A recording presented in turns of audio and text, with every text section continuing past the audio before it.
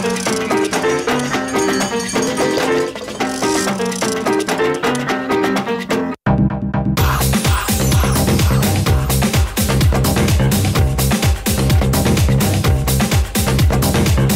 Indaba Expo. It's become a landmark event.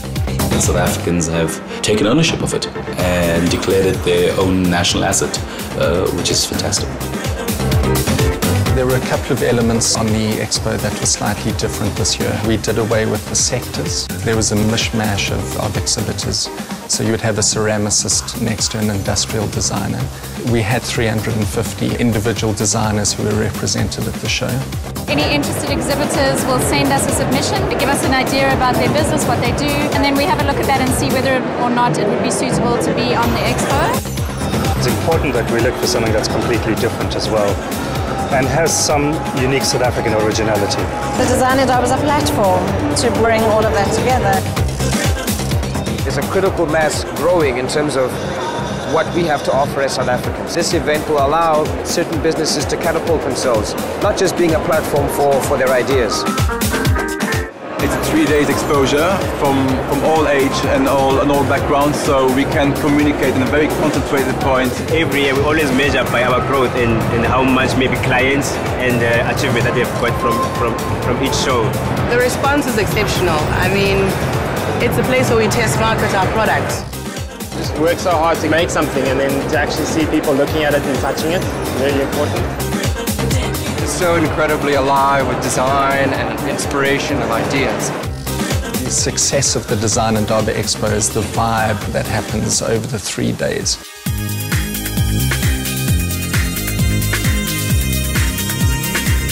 Every year we try to bring a diverse mix to the expo that will please different tastes. So we have a few established designers. We always introduce a few new designers. The designers are all represented on the floor, so people having watched a fashion show can then interact with the designers. Equity that exists within the Design Indaba brand is incredibly strong.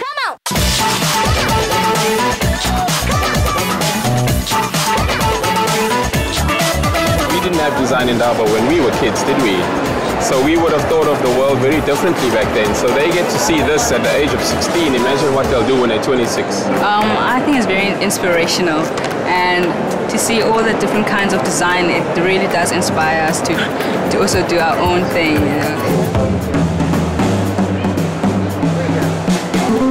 know? Our whole focus has been from a school level, from grade 10 to 12, to start introducing the subject of design so that they can actually start understanding and widening their thinking process about what design really means. It's creating designers that are going to make a difference in the future, basically. It's encouraging you to use materials that are not going to harm our environment. A lot of things here we never actually thought it could be possible for us to actually make.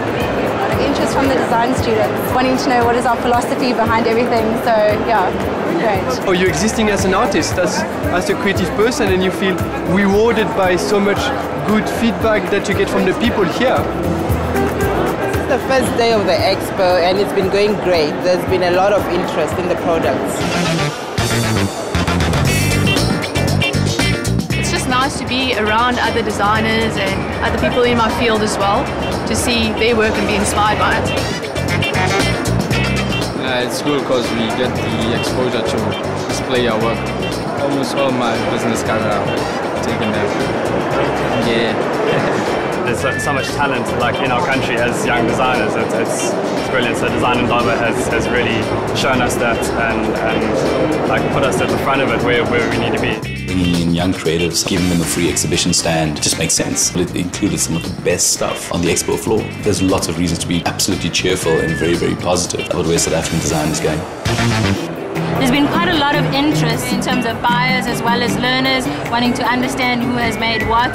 We also get to tell them about our institution, the fact that we also have a fab lab that can get to assist designers in conceptualizing and making prototypes of their designs. Once we explain to them that we're a product design studio and we're a consultancy that can have their ideas turned into reality, we've got a lot of people that say, oh, well, I've got an idea and I didn't know someone like you existed, so that's great.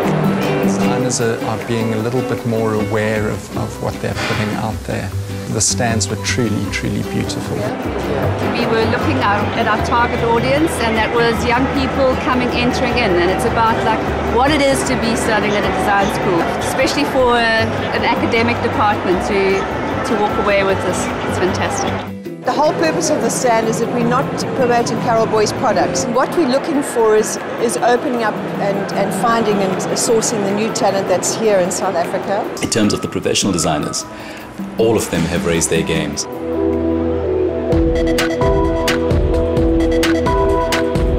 People that are really turned on by the idea now of the arts, not just as expression, but also as the possibilities for developing the economy.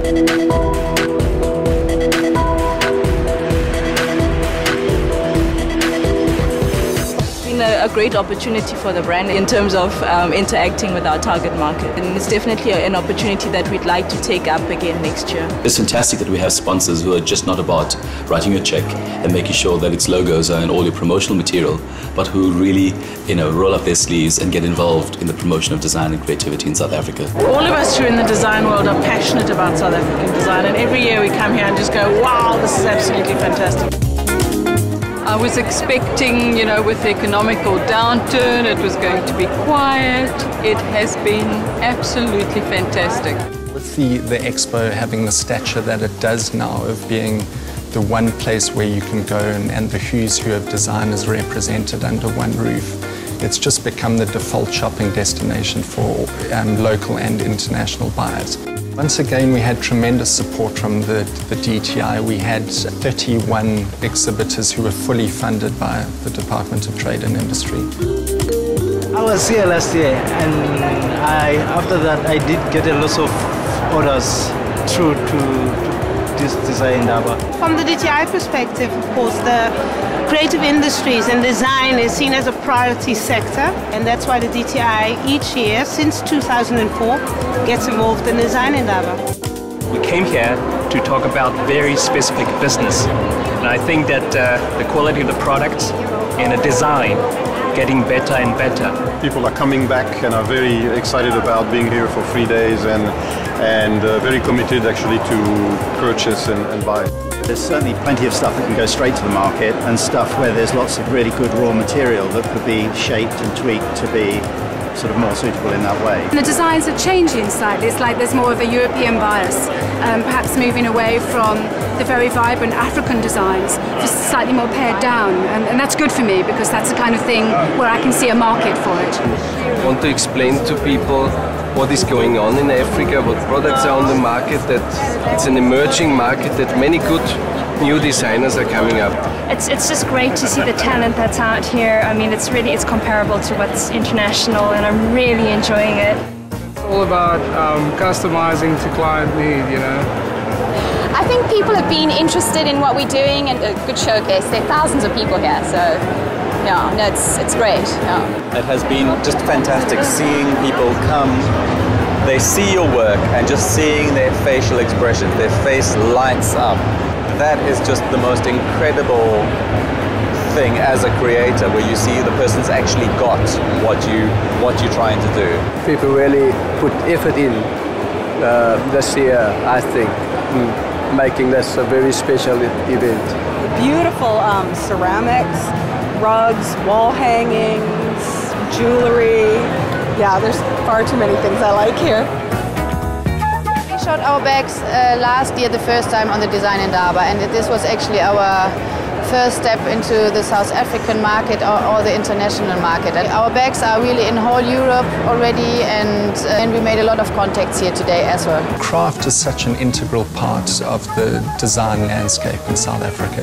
What has happened though over the past couple of years is the craft is becoming more sophisticated. The local audience is fantastic. I don't have a retail outlet, so it's always nice to interface with my customers. It's not to sell stuff, it's to show a new way, it's to show a new philosophy, to go back to making things that are really made with care. We had actually quite a lot of people quite keen on the fact that art is something that becomes very accessible to them. So it's been a very good expo. Design Indaba has done amazing things for me. This is my 4th Design Indaba. From a little stand Each year things just grew. I have international exposure, so no, it's been tremendous. The Most Beautiful Object Award is a competition we run yearly, where as a Design Indaba Expo exhibitor you can enter your most beautiful piece. The winner gets a 6 square meter stand at Design Indaba 2010. You know, what we do isn't just a pretty picture, it's almost, you don't really realize it until you come into contact with it. I've brought the Chaos bench to the exhibition. I'm over the moon. I'm ecstatic about the fact that it's been shortlisted for the Most Beautiful Object in South Africa award. The Constitutional Court of South Africa is one of the most beautiful places in South Africa. It's also, I think, had a big effect on the judges. Everything is so different to their normal environment. It's a reversible design and it's a rapid prototype. So I design on computer and then it's sintered using a machine. I'm going to get hopefully a lot of exposure and a lot more sponsors and perhaps collaborations with other artists or companies. With there being, you know, such a spotlight on the Design Indaba over that period from the media and the sort of design and creative industries as a whole, there's so many satellite events that take place just off the platforms which are provided by the Expo and the conference.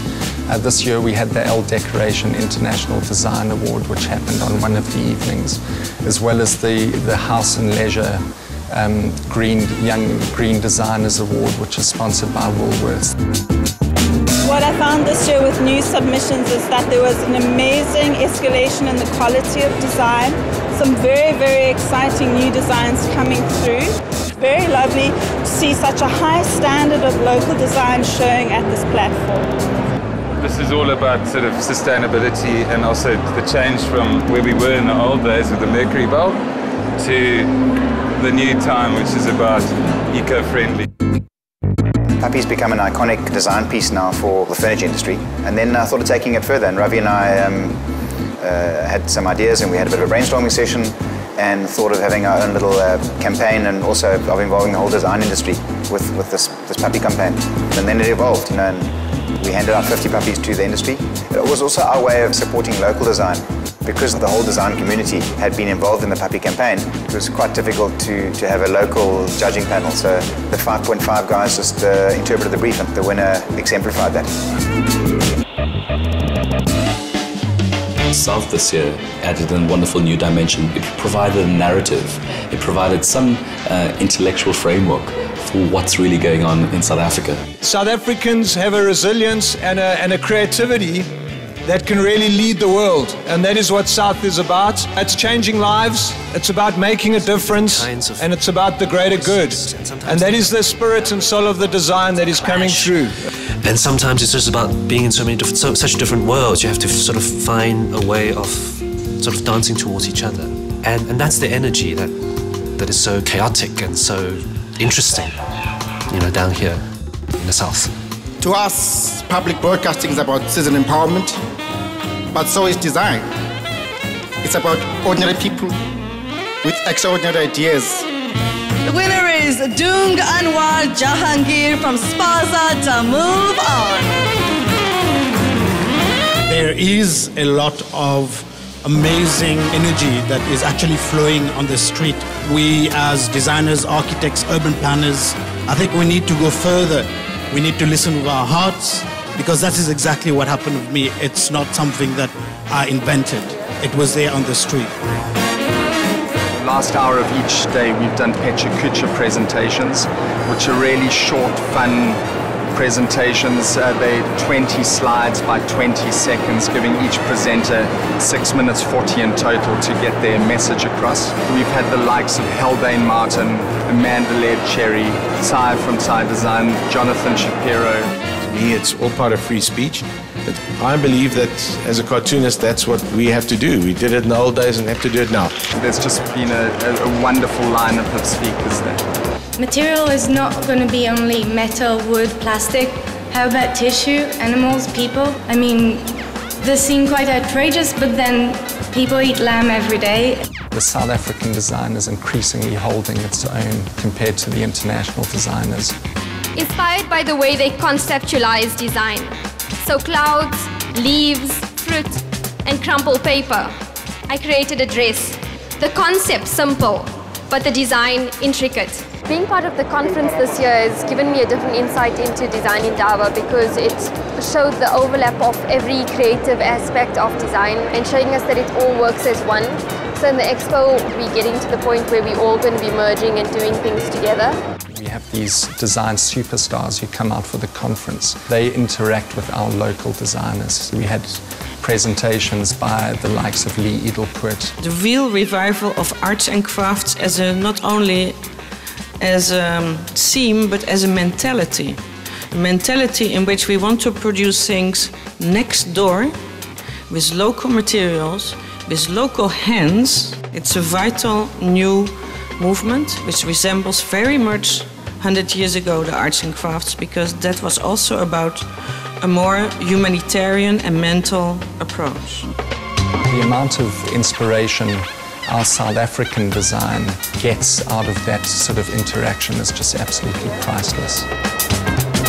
So all of these elements that happen off the floor, which are entertainment value while at the same time putting a very strong message across of promotion of the creative industries. The purpose of the Design Indaba Expo is to promote creativity in South Africa. Creativity will fuel an economic revolution. Very, very happy that it's grown. Very, very happy that it's been outed in such a big way. We're quite moved by it, but we've still got a lot more work to do. To take the energy and the impetus that we derive from this week into the very wholesome projects that we do in the 51 weeks in between.